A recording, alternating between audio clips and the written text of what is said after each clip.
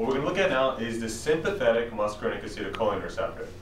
Now remember, it's the sympathetic one, not the parasympathetic one.